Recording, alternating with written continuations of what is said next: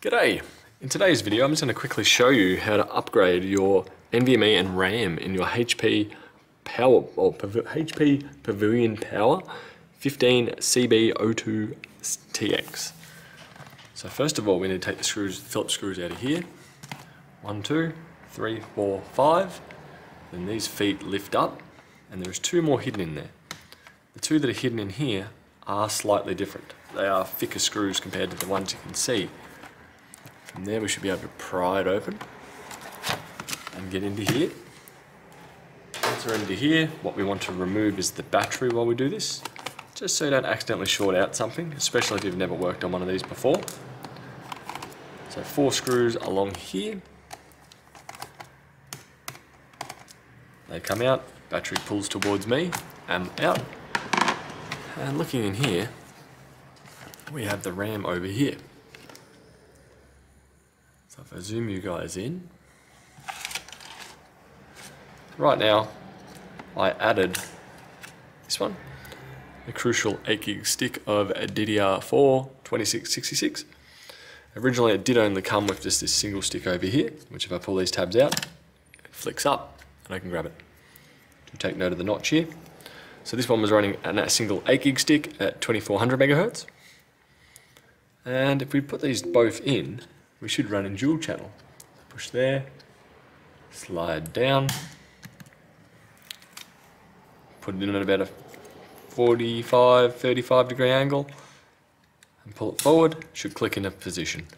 That's it with the RAM, that is now installed. I don't have to do anything extra with that. Going over to here, I've got the NVMe, which is this here is the SSD. This one Phillips head screw comes out. It lifts up and I can just wiggle it out from there. Originally it didn't come with this one.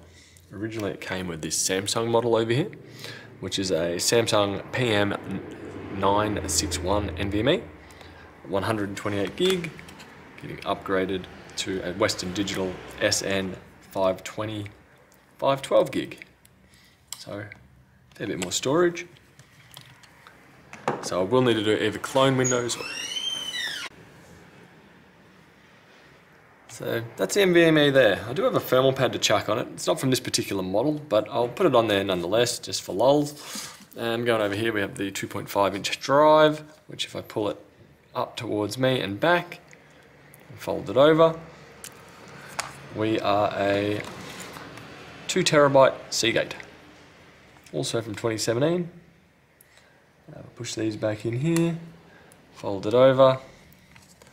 They do kind of dig down at the front, under here, and then push it down. That is held in there now. Next up, the battery goes into these tabs up here.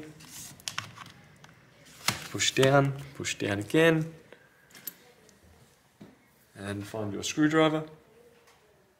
I've misplaced mine. And we'll put these 4 screws back in. 1, 2, 3, and 4. Next up, put the back cover back on.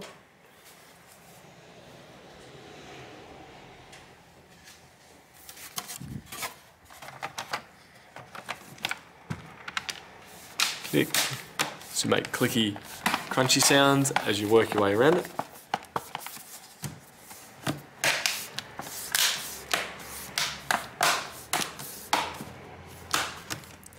Go. And put in the 2 larger screws first, which go under here. Actually, one other tip, probably while we've got it open, best time to do it, is just double check the tension on your hinge screws. They're very prone to failure. There's my correct screwdriver. Slightly loose, slightly loose, slightly loose. There we go, that's better. Yeah, I'm happy with that. Back to putting this back on again.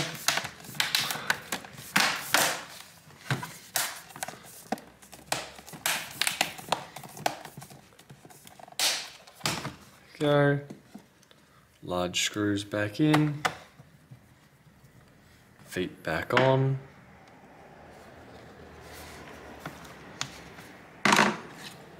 Same with the other side. And from there, all the other screws are identical. So I hope this helps with your upgrade on your HP Pavilion Power.